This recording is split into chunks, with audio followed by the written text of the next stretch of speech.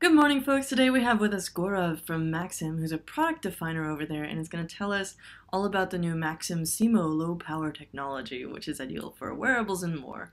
Take it away, Gaurav. Sure. Today I'm going to talk about the SIMO technology, which is a very innovative architecture for Maxim integrated. And this one actually is, a breakthrough technology which we have, which is productized, and it's a single inductor, multiple output switching, regulated outputs. The cool thing about this is that you have one inductor and that can produce three switching DC-DC output. Awesome. So now let's go through what are the tough challenges, which are the system engineers are facing today. The applications where we have seen the IoT devices are on an exponential rise, and the consumer products are the big driving forces, which is driving this whole growth.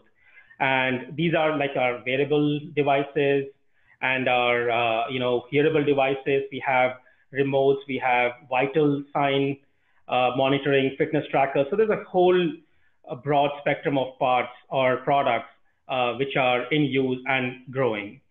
And there are definitely some key problems which we want to address, which the system designers are coming across. The number one definitely is that we want solutions which are small size. That's where PCB area comes at a premium.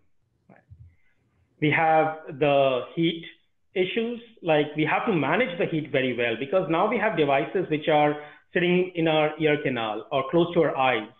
And therefore, the heat has to be managed very well. That means the efficiency of your solution has to be a lot better so that there's less heat dissipation. Definitely, as a consumer myself, we don't like to charge our devices way too frequent. So if we can, increase the time between the charge cycles, like at least a day, two, or maybe a week, that is what I would want in a product which I'm using. And that is definitely something which has to be solved efficiently in a product. Then comes the noise. So like when I'm doing the noise sensing or heart rate sensor, those are very small signals which we are getting from our body. And hence, we have to make sure that the power solution itself is not inducing additional sources of noise, and we can actually increase the signal to noise ratio.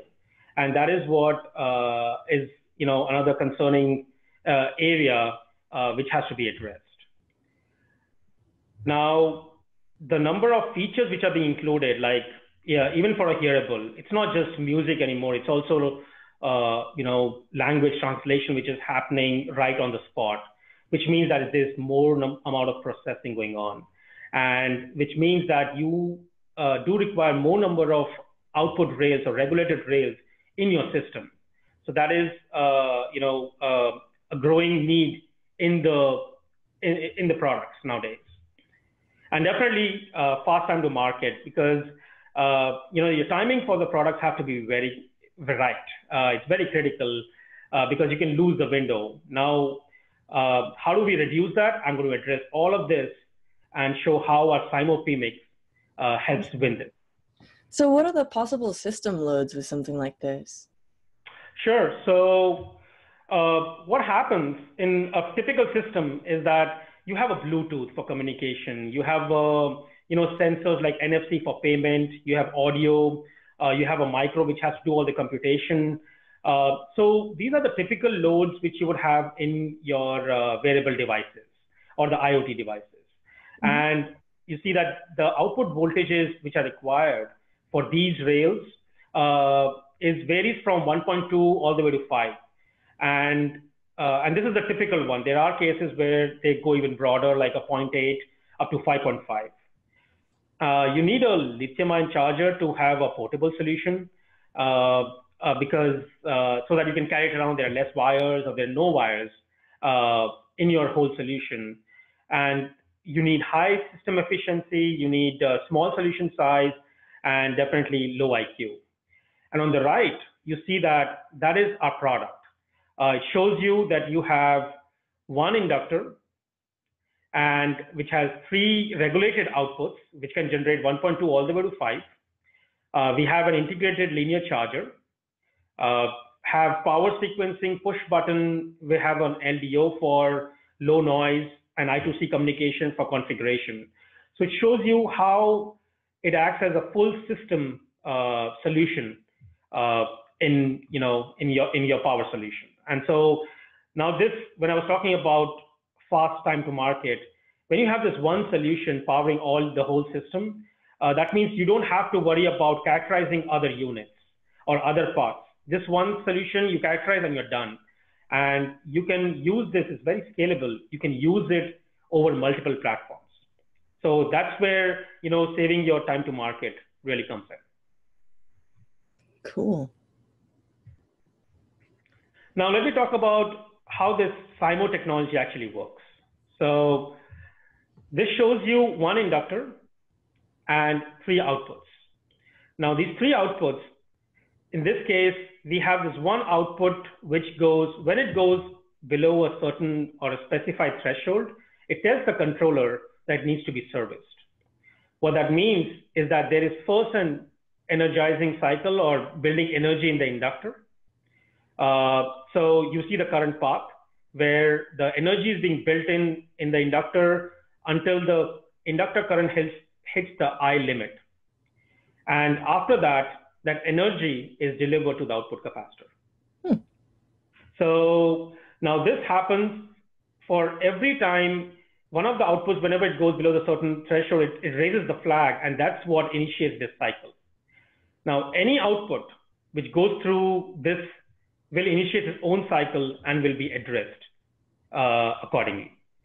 One key thing I want to bring up is this doesn't have to be sequential. Because these outputs are different output voltages and have different load conditions. So for example, the SDB0 is a 200 milliamp load, SDB1 at 5 milliamps and SDB2 at 10 milliamps, then definitely the SDB0 will be raising its flag more frequently. That means it will be serviced more frequently. So that is the very cool way how it is able to get 3 switching DC-DC regulated outputs with this architecture. Now, there are multiple ways of implementing a solution. This is, I'm talking about discrete solutions, right? And you can have, I'm showing a competitor which has some blocks like the charger and maybe one of the DC-DC switching regulator, but they need 3 regulators in the system. And so there'll be a need for additional discretes. Now that shows up as, that your solution size significantly goes up, okay? Can all of those be turned on at the same time? So they are on at the same time, but the amount of area which it takes on your board now increases because you have to have additional components on the board. Right. So your solution size actually overall becomes a lot bigger. And definitely there is another way of having, an integrated solution, but how it's being done is that your LDOs, for example, are integrated with a DC to DC switching regulator, and hence you have to give up on efficiency, right? So now we are addressing this with our PMIC. Cool. So this is a busy slide, which I have here, and I'll walk you through it. So on the left side, it's a traditional power solution, like one of the solutions which has been shown on the previous slide. So this was the one where we have one switching and additional LDOs. And I'm comparing the performance of that with using SIMO for the same application. And so let's start with, on the left side, you have this 2.05 volt from the buck regulator. And this one is showing you about 90% efficiency. And you see that the 1.2 volt LDO, which is powering the micro, only has 58.5% efficiency. So the way to look at a system is to actually compute the system efficiency. And on the right side, you see that I have 3 SIMO outputs powering the 3.3, 2.05, and the 1.2. And I have one LDO, which is integrated in our PMIC, which is showing about 90%. So when I do the full system efficiency calculation, you see that the system efficiency of the traditional solution is about 69.5%, and the one with the SIMO PMIC is 78.4. It's about 9% higher. Wow. Yeah, so that's a very big improvement in your system efficiency. And what that means also is that my supply current has reduced, which means my battery is going to last longer. I'm dissipating less amount of heat. And another thing, the architecture for the SIMO is a buck boost architecture. What that means is that even though my input voltage can be below the output voltage, it's still going to regulate. It's going to boost at that time. So on the traditional solution for the 3.3 volt LDO, the system has to be cut off at 3.4 because after that, LDO will not regulate properly. Whereas the SIMO, even when your input voltage goes below 2.7, you're still fine. So that again increases your battery life. And again, all of this using one inductor and all with flexible, one solution, and you're done. So that's where, it's great for system designers from that point of view. Now, we also talked about the solution size. And on the right over here, you see that I've chosen the components which are the most typical components available. So like a 0402 output capacitor is very typical, very common in applications. They're very easy to get. So comparing with those components, you see that using just one inductor has saved 27%. It's a 27% smaller solution size as compared to competition. So we see that it's winning on all fronts for this application. Now I can walk you through some of the common, operating characteristics which are critical for design purposes. So we talked about efficiency and showed how you're able to increase the system efficiency. The second one is about the output ripple.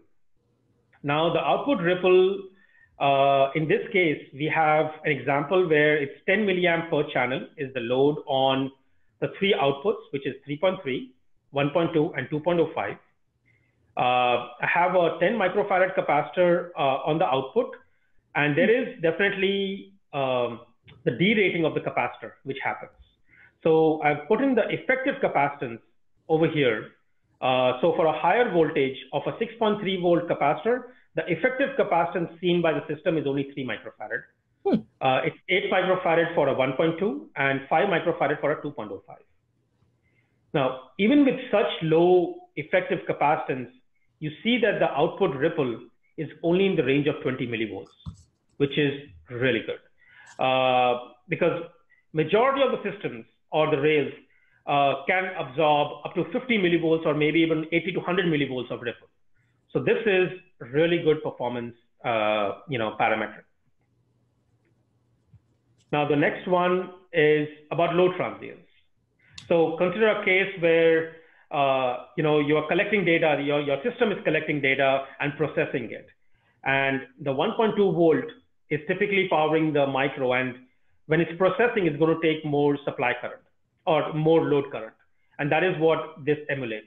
That you're going from a 10 milliamp to a 100 milliamp load step. And key things which I point out here is that you don't have any observable undershoot or overshoot when the load transient happen on the 1.2. And there is no crosstalk across other outputs when this happens. So they're very isolated, right? So this is again a very, very good performance criteria which system designers consider, that there should be no crosstalk between different rails. And that is what is demonstrated here. Awesome. What about audio applications? I heard that you can use a lower quality audio codec with a low power supply rejection ratio. Sure. So let me walk you through the audio system diagram of what are the blocks which are on your hearable device. So if you have the small hearable device, you have a Bluetooth because they're connected with the phone. There's the audio codec, which is converting your audio so that you can hear it through the speaker and the noise cancellation. You have biosensors to increase maybe volume or have heart rate sensors integrated, and definitely have a PMIC which can have regulated power for all of this, right? Now, what you want to make sure is that audio is noise sensitive. The signal strength is really small, and you have to make sure that you have to minimize the noise sources as much as possible, right? And if your audio codec has low PSRR, which is low power supply rejection ratio, that means that any noise on the input side of the codec will get translated as audio output. That is something which you really want to avoid for your product. And so our PMIC, we take care of this. We take care of how customers can optimize their solution by turning the knobs or control knobs on our PMIC for this.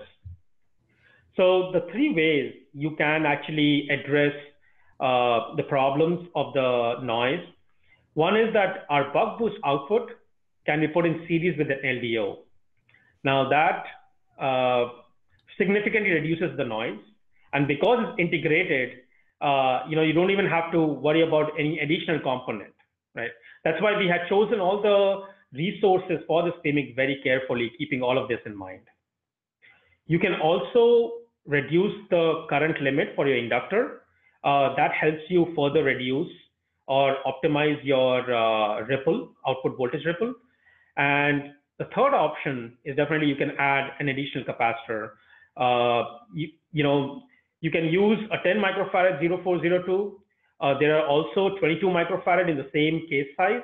So even without increasing the board size or the size of your component, you can easily reduce the noise on those rails. To further show you this, we've done an example with the Maxim codec and the PMIC, where the codec is powered with the gold standard discrete LDOs. And we're powering the audio codec, and we're going to compare that response with what happens when we power the audio codec with the SIMO PMIC. Okay, so this one shows you the noise floor. Now, noise floor means that this is the most sensitive. There is no signal applied to it, and this would clearly show if there is any interference which happens because of the SIMO, right? So on the left side, you see that the system which was powered with the LDOs, and on the right side is a system which is powered with the SIMO PMIC. And you see that the noise floor is really good. It's almost unchanged, right? So this shows you that the performance of this is really good. It does not affect the audio performance from the noise floor, right? Now, also did the test where we're adding an actual signal of 1 kilohertz, as our human ear is sensitive to the 1 kilohertz the most. And so both sides, we're injecting the same signal. It's about a 1 millivolt input signal. And the 32 ohm and the 15 microhenry, that's what emulates your earbud or your hearable devices. And you see on both sides that they are, almost identical. You would see some extra noise sources around like 500 kilohertz or 500 hertz right here. But the magnitude of this is so low that it's beyond, the human ear. The reason I'm also confident and, emphasizing on that is you also see the 60 hertz injected, and this noise was lower than the 60 hertz, right? So this would not even be heard by a human on that. And so that's where this shows that, it's a really good performance criteria. Now, if I want to summarize this, all these tests, you see that the SIMO PMIC is used to power the ultra low noise audio codecs, helps increase the battery life without affecting the audio quality, right? We have done a lot more study on this one. This was a snapshot of what I'm showing here. But the summary table here shows you about the dynamic range of, how the dynamic range with this power supply for the audio codec is almost unchanged for when we compare the case 1 and case 2, which is the LDO solution versus the SIMO solution. So they're almost identical.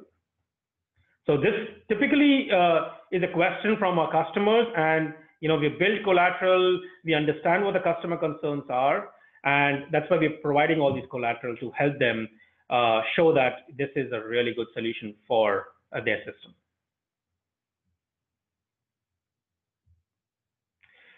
Now we have, so the products which you see here, these are the whole product line we have released in the market. The one which I showed, so I'm going to go through these 3 swim lanes. The top one is the one where we have the SIMO technology or the SIMO architecture with the charger integrated. Okay, so that's the one which we have been seeing so far in all the previous slides. Okay, we have the 278. Now, in cases where you have more number of inputs for your system, can be a remote, can be toys, can be a lot of other places, you need more GPIOs as input sources. And that is where the Max 77278, we have addressed that by adding more number of GPIOs. Then there are applications which are not battery powered, right? Or they're not rechargeable battery powered. And hence, but you still can get the benefit of using the SIMO because your system still requires 3 rails, maybe a 5 volt or a 3.3, 1.8, 0.8, very different output voltages. And that is where the middle swim lane addresses that concern or that need. And so we have the 640, which has the SIMO with the LED drivers and the LDO, but no charger. We have 2 parts, which are SIMO only parts. And the one with the 17270, this one is a nano power. And also is, when I say nano power, it's a nano supply current. That means your supply current consumption is in the range of nano amps. Wow. The other part which we have is in the range of 1 microamp per SIMO channel. So it's still very low, but we have also attained nano power. And that's what this particular part shows. This also has one of the feature where if the customer wants to change the settings on their end and not as a default part which we provide them with custom settings, then they can actually change that over there with a resistor programmable, and that increases additional flexibility in the system for the system designer. And the last swim lane talks about the 77734, and this one is a charger with an LDO and also includes a ship mode. So a ship mode is basically that you want to increase the shelf life. I'm waiting for a product. I buy my phone, I buy my hearing earbuds, and I want to use them right away.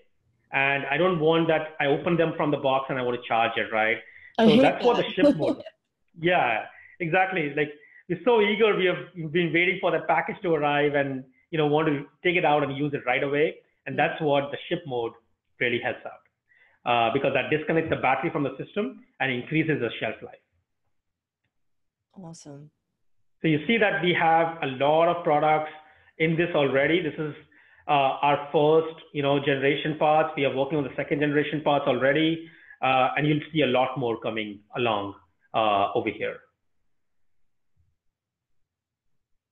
So I've put also a few slides which will, be of a lot of interest to the audience here about how or what are the real needs in the system. And I'll show you some block diagrams or examples of what are typically the needs in those blocks. So here I'm using our products, and these are real examples, where you have the audio codec, which includes the Bluetooth, the audio codec amplifier, has a processor or the microcontroller already built in. And all of them require different output voltages. And I've also included the typical loads or the peak loads they would require in their system, right? Now, For the audio codec, as we talked about, the case where if that is a noise sensitive rail, and hence you would have an LDO powering that particular system, which is being powered from the SIMO. So the 3.1 volt output will be the input for the LDO powering this one, right? So here you see that you need a lithium-ion charger, you have a small battery, you're using one inductor because that solution, system solution is so small, it's fitting in my ear, and I don't have much area to play with. And so that is why having one inductor, which not only is saving space, but also my BOM cost, which is the bill of material cost, for this whole solution, while providing all the benefits of higher efficiency, lower heat dissipation, and lower IQ. And you can still change the output voltage independently for channels, right? Yes. So in this case, you can always have a default output which is getting powered up, but we have I2C, and that I2C allows you to change the outputs dynamically. Like you can change the output for, say, the 1.2 volts all the way from point A to 5.5 if need be, right? So that really adds a lot of flexibility in the system. Cool. And on the right side, because this is with the wire on your application, you don't need all the rails on the other side of your earbud, and hence your power rails are significantly reduced. And that is where the 77734 becomes a very good fit, right? So that shows how these two products are fitting in, right in the system and doing the job. Cool. Now, you have this true wireless solution, right, where there's no wires at all. And that is becoming more of a preferred, option for the consumers and the users. And basically what that means is that in this case, you want the two power solutions on either of the earbud to be identical because they need to have the same capability. And that is where this example shows you that using the same IC of MAX 77650, you develop the part, you develop the firmware, and now you can use it on both sides. It's identical. And this is something we also keep in mind even for our next generation products, that firmware is a big pain point for our system designers, right? Because there's a huge amount of testing which has to be done, so many use cases. And what we do to take care of that is that the next generation products or the products in the family, we try to maintain the register map as similar or as close as possible to each other. There is no change, so that they can easily port the firmware from one platform to another platform. So this gives you an example of how you can use this one power PMIC and power your whole system, again, for your earbud. Now, there's a smartwatch, and I'm wearing one right now. And that one, again, has a display, has GPS, microcontroller, has different sensors, like I can easily get to know my heart rate. And also now, it comes with fall detection, other things, which is, you see that the amount of, or the number of applications are increasing.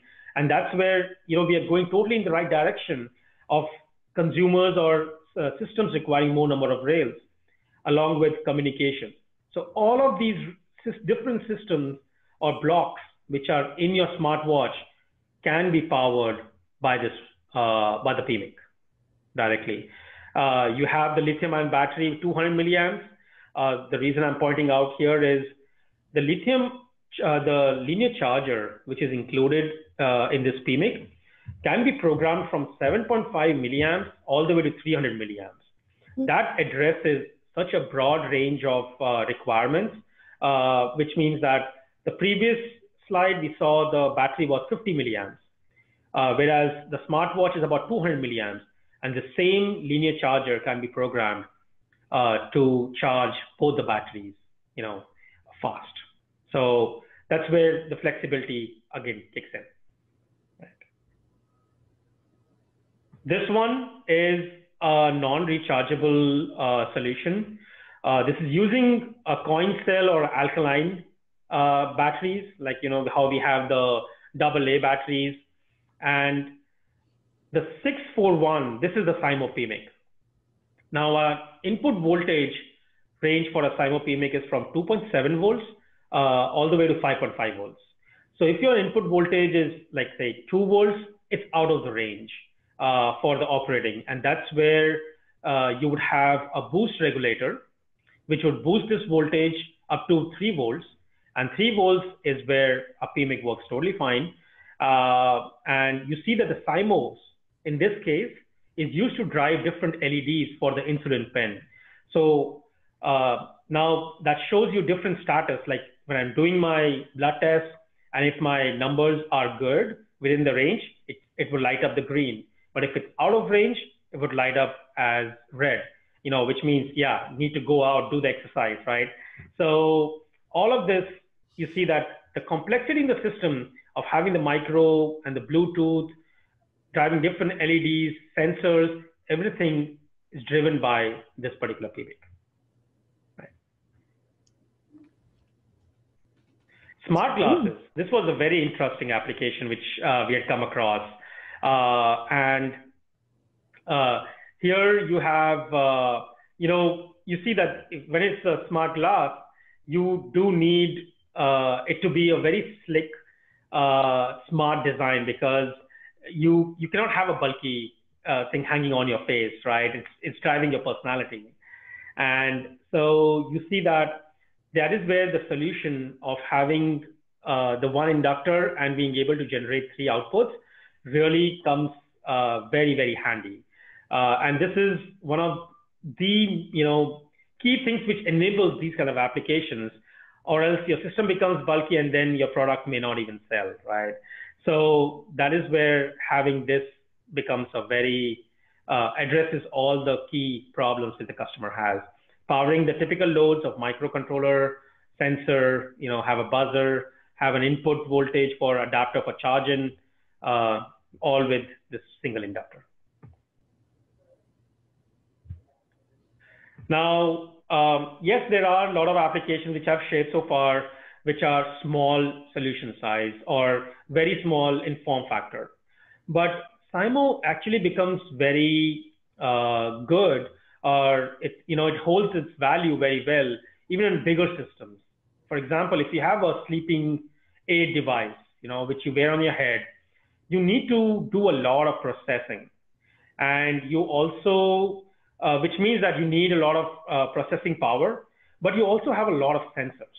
And these sensors, because you're monitoring either your heart rate or your breathing rates, maybe the sweat, to have the skin conductance, how good of a sleep you're having. So there are so many sensors you can are needed in these kind of systems. And what I'm showcasing here is you can have the Maxim 77714 high performance PMIC, which includes loads which are in the range of 2 amps or 1 amp or 500 milliamps, with that kind of power solution, and then the sensors with the SIMO PMIC, right? So you see that they can coexist with the high performance solution, driving more processing, and also have the sensor part of it, which is powered by the SIMO. And this is really cool because both smart glasses and sleep tech were 2 things that were like hugely popular this year at CES. Those were like things oh yeah, those things. I'm just like running around taking pictures of all of those. So that is correct. Cool. Yeah. Yeah. Can you like sort of summarize and kind of tell us what we've learned? Okay. Like so stuff. Sure. The key things actually over here is the SIMO PMICs are highly integrated, right? I'm showing you all the features which are included on that table, and you have the charger, the LDO, the current sync. We also have like the AMUX pin, which is the analog MUX pin, which lets you monitor the battery voltage and lets you make decisions and control the charging rate by I2C. So it's a very, very highly integrated solution. It's really small in size. The full solution size, including passives, is only 19 millimeters square, right? So it's very small. That includes the inductor, the output capacitor, everything. And also it can address different battery capacities from 7.5 to 300 milliamp. This system has very low IQ. So when you have the 4 regulators, which is 3 SIMO outputs and 1 LDO, when all of them are regulating, your supply current is only 5.6 microamps. And it's very scalable. So if you don't want to use the LDO for a certain time, you can disable it and save the supply current even more. And definitely the long battery life, right? So because it offers a system efficiency, higher system efficiency, these are the 4 key points which are being addressed by the SIMO PMIC. Love it. Now, we do have a lot of collateral on our website, which is, we have the EV kits, we have the datasheet programmer's guide to help how to program or what to program to achieve certain goals. And we also provide a SIMO calculator, which helps you determine how well or what you need to adjust for your system loads. So that is what is all available on our website over here, maximintegrated.com/max77650. This is the page where we have additional videos, white papers, a lot of explanations. So if you want more clarification, definitely this one, or even to show it to broaden out, because you saw the video, you are here attending this, but you want to share this with your colleagues and other system designers of how this can be fit in their applications. These are all the collateral which is available from Maxim to help address all your questions. And this is our key team, which you contact, and we are very responsive. And you see, we have Roger for business management. I'm Gaurav. We have Chapin I'm Derek for application engineering, and Karthi, who's the product line director for this. So this is the team. We are driving this, and we are learning so much, and we're addressing all the key issues in the market. So that's all I had to share here in my presentation. Thank you so much for sharing all this with us. This is super cool. We have a question from the audience that is, are the slides going to be available for download? And to answer that, I believe, yes, they are through Maxim in a couple days. I'm not sure what exactly the release schedule is, but everyone who was able to view this has registered, and so you'll have access to the materials afterwards. And you should be on the lookout for materials from Maxim about that. Thank you so much, Gaurav. This was fascinating. Thank you so much. Cheers. Have a great one. Thank you, everyone, for tuning in.